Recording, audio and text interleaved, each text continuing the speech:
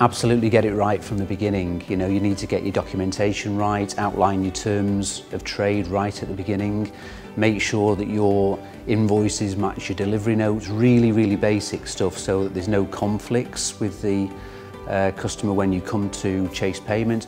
And of course, when you chase payment, make sure that you chase on time, do it through the proper systems and processes, and use all contacts within the business that you can to make sure that maybe you get paid a little bit ahead of some of the other people that have supplied into that company. There are lots of tips, but I think the two things I would emphasise to them, one is be efficient about collecting your debtors. So you have to worry about the admin side of your business and make sure you get the money from people who owe you on time.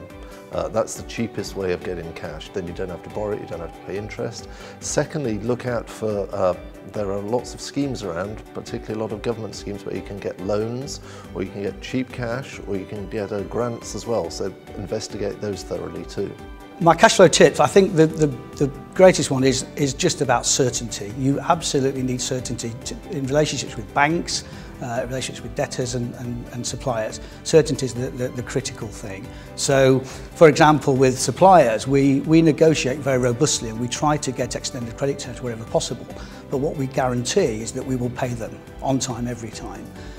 That's a little bit of a mantra. On time, every time is something that we are very keen on at Baxter Freight, because it allows us to really develop strong relationships, and when we require additional capacity, as for example this time of year when the shops are stocking up for Christmas, for example, there can be a real shortage of supply in the freight business. Our suppliers know that they will be paid to terms, and therefore we can command much of that additional capacity as and when we require it.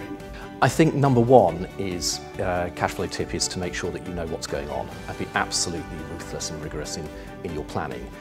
Within that, I think it's essential, particularly when you're small, to plan for the very worst case scenario. Not assume that that client's going to pay on time, not assume that you're going to continue to get the orders coming in at the same rate as you've had them before. So firstly, to plan, and secondly, to plan on a conservative basis. And then the second thing really is to keep a really sharp eye on what's happening with your customers. In some businesses, obviously, customers pay as they go along, and in which case you don't need to worry too much about credit control. But in businesses where they're paying in arrears, then that's something you need to keep a really careful eye on.